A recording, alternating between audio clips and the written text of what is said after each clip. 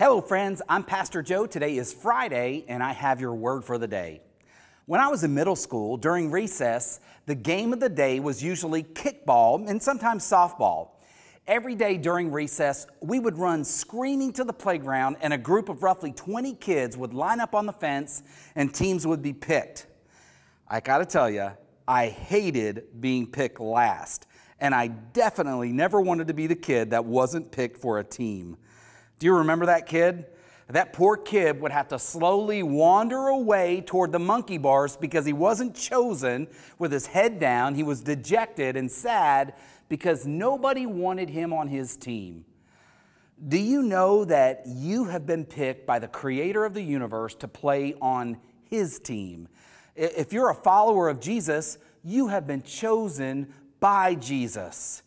In Mark 13, Jesus went up onto a mountain and He called all the ones together to Him that He wanted to follow. And in verse 14, it tells us that He appointed 12 of them and He called them His apostles. See, just as Jesus invited His disciples and apostles to follow Him, God has chosen for you to be a recipient of His grace and forgiveness.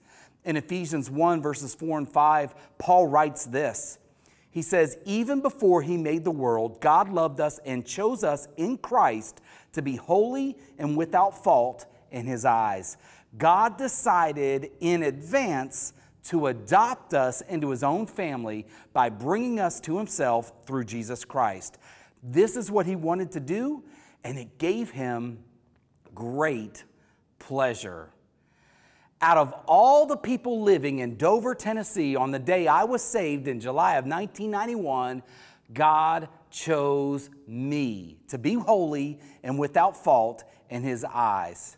And remember this, God has chosen you as well, and it gave Him great pleasure to do it.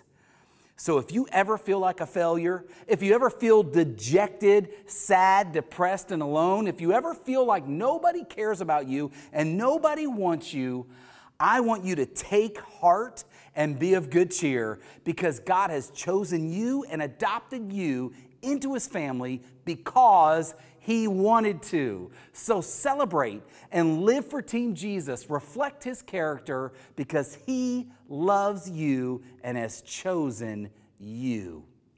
If today's word for the day has blessed you, like it, share it, and leave a comment. God bless.